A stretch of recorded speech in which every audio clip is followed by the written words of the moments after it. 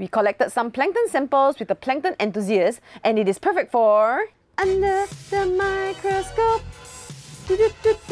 Under the microscope. Enter the plankton microverse. Millions of tiny creatures swimming around us and we don't even know. Right from the get-go, we can see a lot of green phytoplankton around.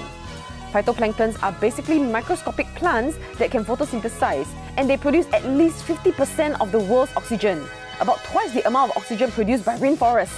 Then, something swam across the screen. What is that? Stay tuned to find out in the next video. Under the microscope.